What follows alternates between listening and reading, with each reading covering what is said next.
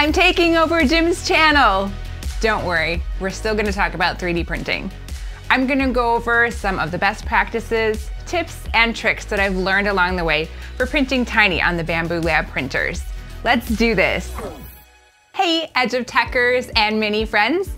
This is Lindsay, Jim's wife from Fluffy Unicorn Minis, and I thought since the Bambu Lab printers are really blowing up right now in the miniature community, I put together a few videos to show you some of the tips and tricks that I've learned while using Jim's printers for the last 8 months. This video is going to be more aimed at beginners, so I apologize to those of you that already have some experience.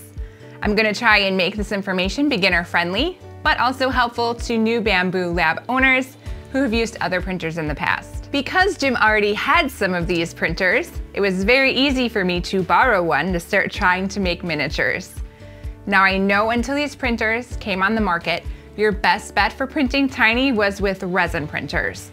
But the detail and speed that can be achieved with FDM thanks to Bambu is simply incredible. I know I am constantly amazed at some of the super tiny things that I've been able to make. If you want to give it a try, I want to show you how intuitive and beginner friendly these machines are.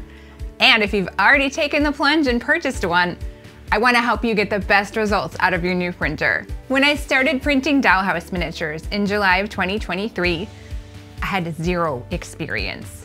Just the little bit of background knowledge that comes with being married to a 3D printing guy. I was lucky that I didn't have to put it together because Jim had already done that for me, but I promise it isn't that scary. And he also has a great video here on this channel that will walk you through the steps of putting your new printer together. So what do you need to start 3D printing besides the printer? All you need is some filament and a 3D model file. If you aren't ready to start creating your own models just yet, there are some great miniature files available for purchase on Etsy. My favorite shops are My Mini Front Porch, The Square to Spare, Little House of Lights, and Dove and Pear Minis. You can also find free files for personal use on Thangs and Thingiverse. Bambu Lab even has its own file sharing community called MakerWorld. I'll be sure to add the links for these places in the description below for you. Just keep in mind, depending on where you get your files, they may need to be resized to the dollhouse miniature scale that you're working with. Okay, so you have your filament loaded and your 3D model. Next, you need to bring that file into Bambu's slicer program and prepare it for printing. The slicer will analyze your model layer by layer and figure out the best way to make it. So in the slicer, the main thing to focus on are the size and details of your model. Are you printing something that's going to be larger than 1 inch or 2? And if you are, you will be just fine using the standard nozzle size of 0.4 millimeters. If it is something that is smaller than 1 inch, then I do recommend getting the smaller nozzle size, which is 0.2 millimeters. That is going to be a separate purchase from Bambu Lab, and make sure you are looking for the complete hot end assembly for your printer. Then now when you're ready to switch out your nozzle, Jim has a really great video that will help make that super, super easy.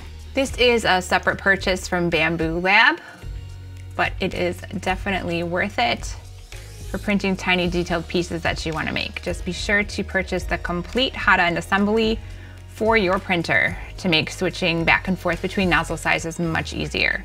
Then check out the video that Jim made when you're ready to switch them out. All right, now that you've selected your nozzle size here in the drop-down menu, next let's look at our layer height options. Those are gonna be right here. That's what they're gonna show up, but this is your drop-down menu right here. So for most of my larger prints with the 0.4 nozzle, I have found that a layer height here of the 0.2 millimeters is just fine. And for prints with the 0.2 nozzle, I can usually do a 0.10 layer height. It does generally default to that as well, but you can change it here under the system presets. If it is extra teeny tiny, like this or this, then I will do a 0.08 or even a 0.06 layer height. But most tiny things will do just fine with the 0.1. So if that went over your head a little, just think of half. Whatever your nozzle size is, do half of that as a standard practice. Then if you print your piece and it still needs to be adjusted a little, you can adjust down from there. You can also check what your piece will look like in the slicer, which we'll do soon. And then that way you can see what it'll look like when it prints. Check for any areas that look like there's gaps or holes that shouldn't be there. And in that case, you may need a smaller layer height for it to print correctly. Don't worry.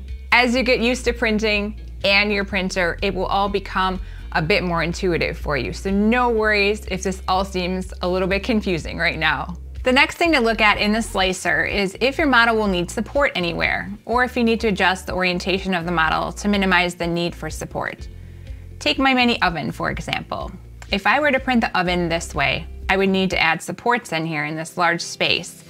And that can be wasteful and also add on extra print time. Remember, the printer prints parts layer by layer horizontally, and it can't print very well in thin air. So any areas that have an overhang, unless it's a very gradual slope, will need support to help it print well. Now let's take a look at this oven. If we use this tool to help rotate it on its back.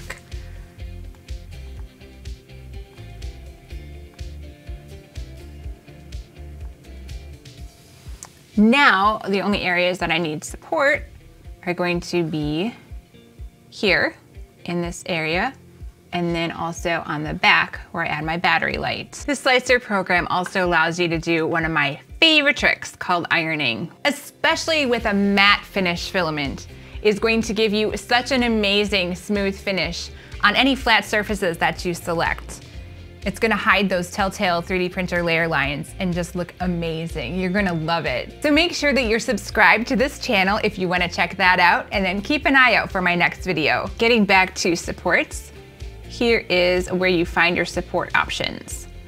Go to the support tab here, and then right up at the top, make sure that you have enable support checked. If you select normal auto or tree auto, the program will analyze your model and find the places it thinks need support.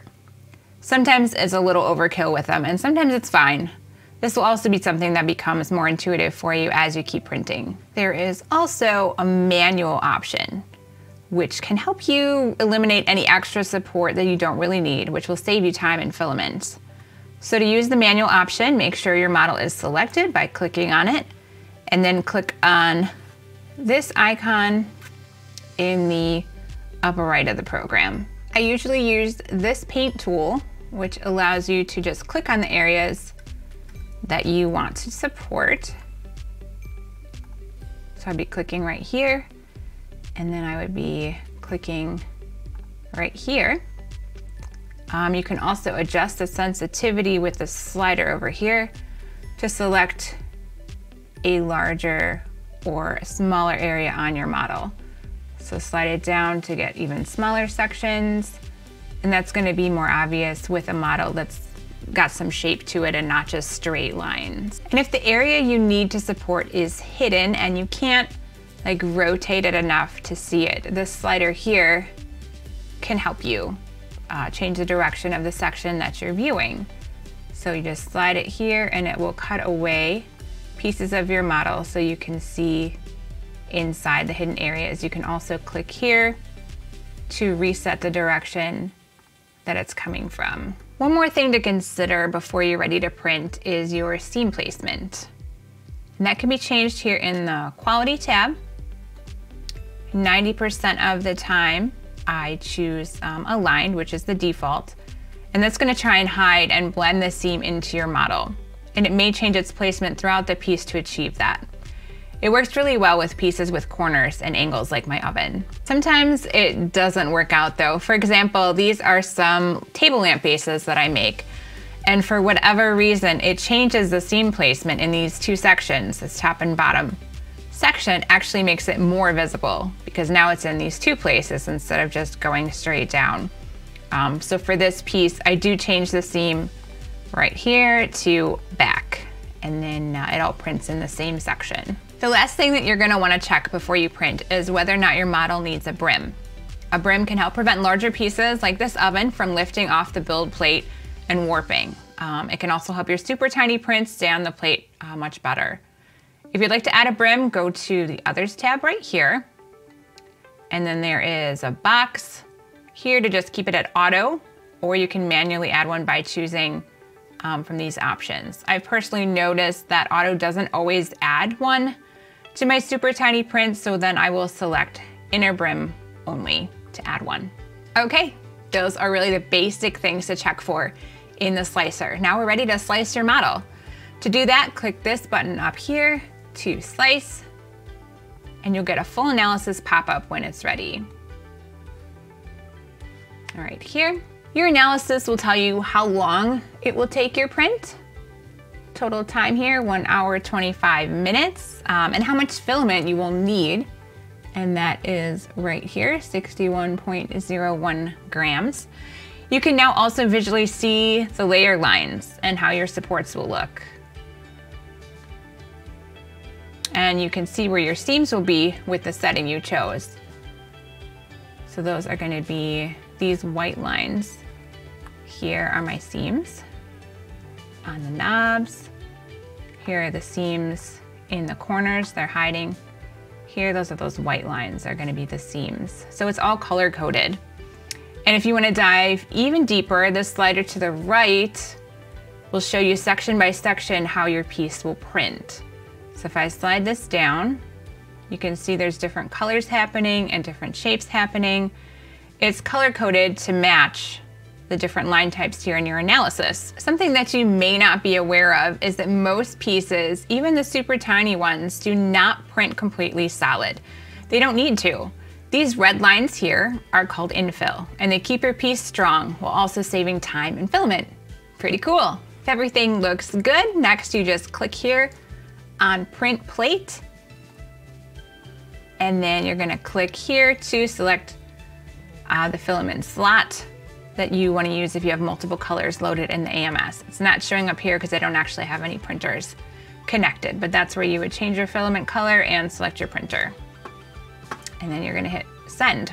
It's that easy. Your printer will then make some noise as it does its auto bed leveling and calibrations. It's gonna calibrate the print flow, and then it's going to print your first layer. When your print is done, the bed will lower, and you can remove the magnetic build plate and gently flex it to get your print off. There is also this handy scraper tool that you can print on your printer that helps get any remaining filament off, especially that smooth, cool plate. I hope these tips help get you ready to print or help you decide if a Bambu lab will be part of your miniatures journey. If you do decide to get one, please see the link below for our affiliate link. And if you'd like to see more of my minis, look for me on Instagram. I am Fluffy Unicorn Minis, or on my Etsy shop, Fluffy Unicorn Designs. Make sure you subscribe to this channel for future takeover videos I'll be sharing about this awesome printer. And if you own a Bambu lab printer, don't forget it needs maintenance to keep things running smoothly. To check out how easy that is, watch this next video.